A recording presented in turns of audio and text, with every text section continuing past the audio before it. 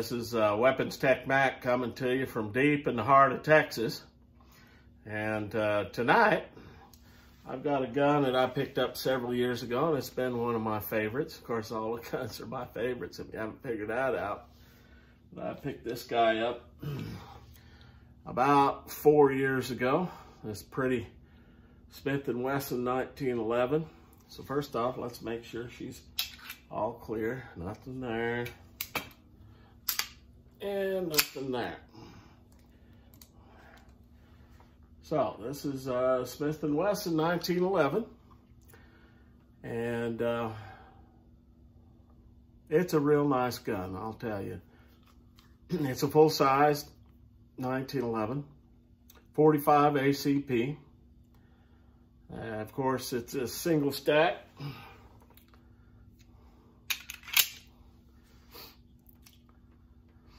And it's a good gun. This one is probably about 7 years old. I picked it up from a pawn shop.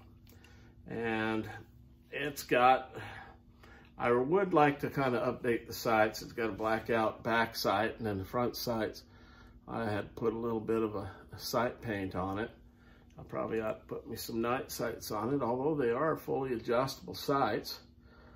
This is, of course, 1911 single action, and it's got an ambidextrous safety, and the safety's real nice. It's got an extended beaver tail here, and of course, the 1911's got a grip safety as well.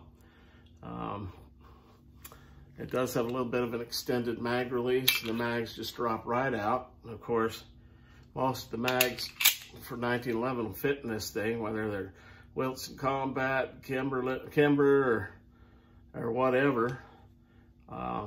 They fit, they work just fine. Right now it's got an ACT mag, which are not, I don't think they're the best, but I don't have any problems with it. It's got a skeletonized trigger, and really nice, good looking gun. Very nice stippling there on the front grip and back here as well. The grips are nice and textured. So this gun, even with wet hands, you can hold on to it real good. This has, I would say, probably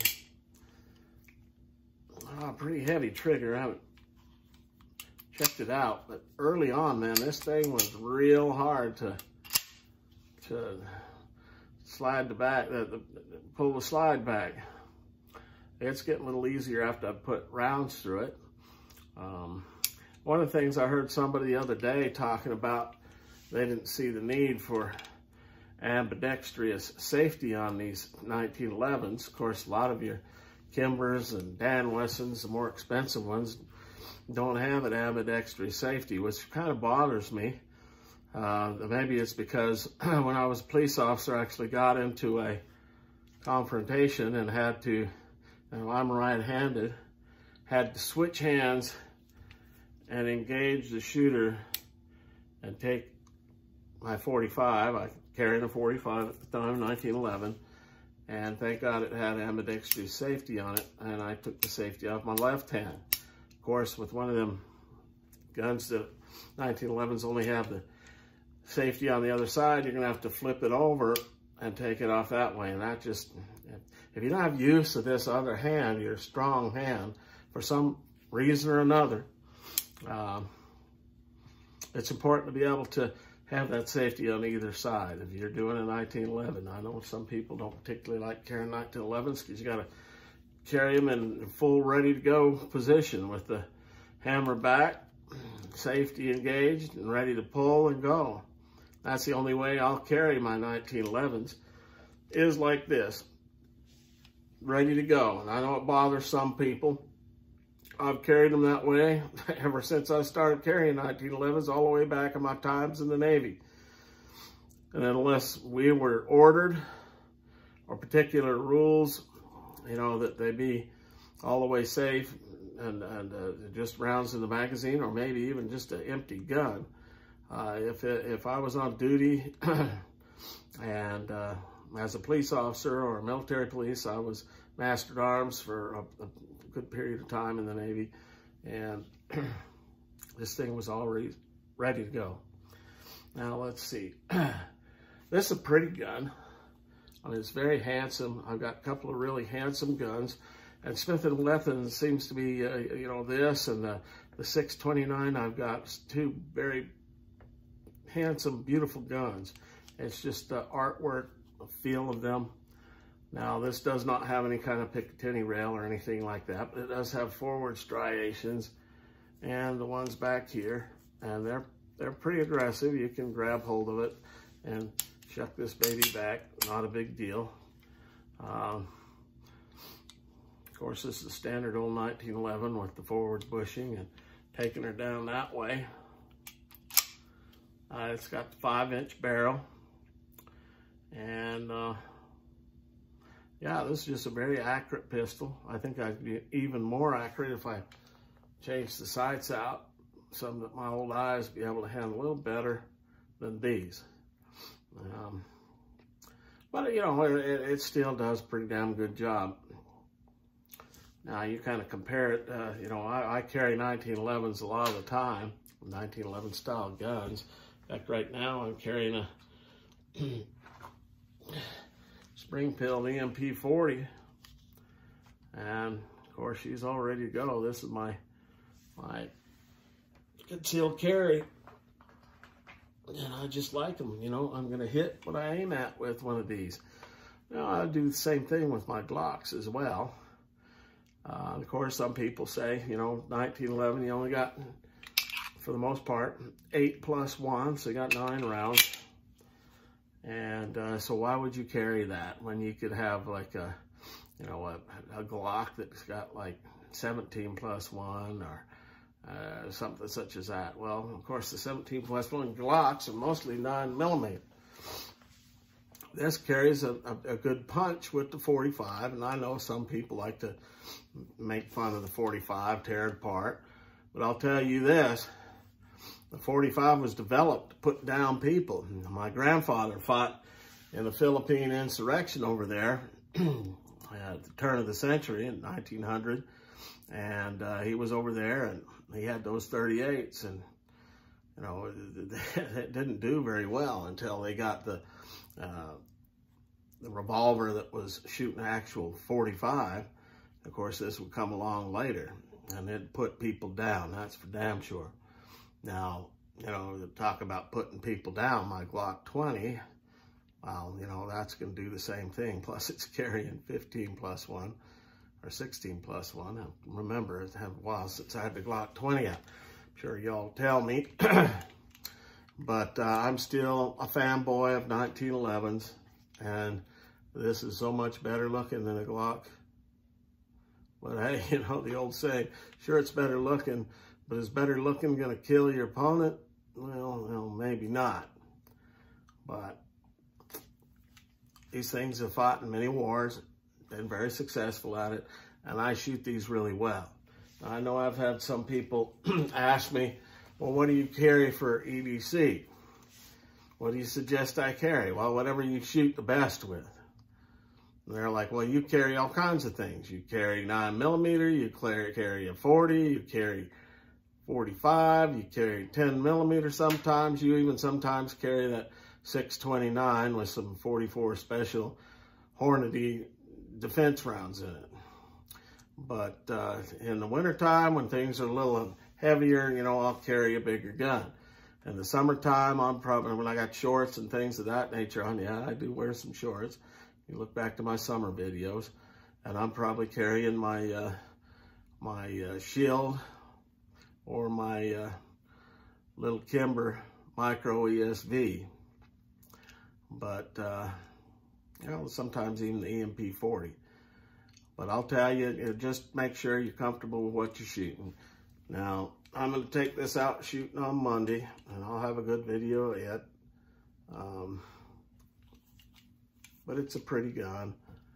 We'll do a little nuts and bolts breakdown of the thing, and tell you how I think it goes. You know, I know this thing quite well since I've had it almost 5 years, And, you know, that's kind of it for the beginnings of this pretty baby right here.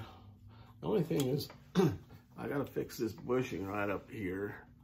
The screw in there screwed up, so I got to replace the bushing, get a new screw, put that back up in there.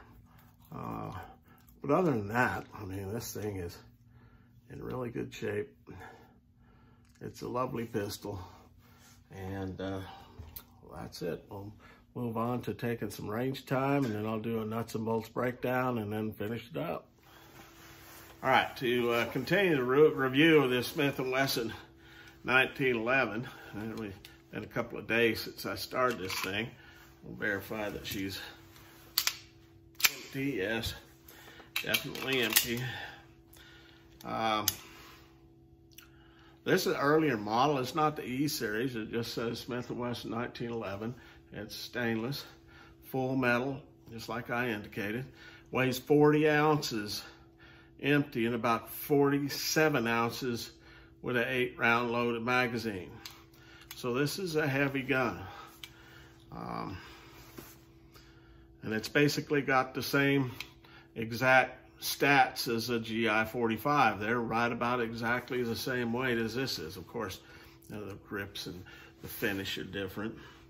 Now, of course, this is a single action 45 ACP. The barrel length is 5 inches.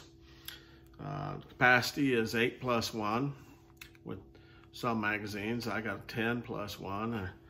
It depends on what you're buying. Safety is manual and grip safety. So you've got a grip as normal with the 1911, and this has an ambidextrous safety, manual safety, thumb safety like I indicated. It's got a skeletonized trigger and hammer. It has front and rear striations. The sights are adjustable. The front is in there with the dovetail. They are not night sights. I probably ought to get me a front night sight for this thing. I guess, I don't know. I carry it only once in a while in the wintertime. I'd rather carry my Dan Wesson Vigil Commander because that's a lot lighter than this thing. But this is a very accurate, fun pistol to shoot. Of course, the frame finish is stainless steel. Barrel type is stainless steel. Slide, stainless steel. So what I'm going to do is I'm going to kind of take this down and show you compared to an old standard GI-45, and you know, compare the two, and then we'll kind of do a final nuts and bolts on this thing, and that'll be it for the old Smith & Wesson 1911. All right, we got a Smith & Wesson 1911E. Okay. There we go.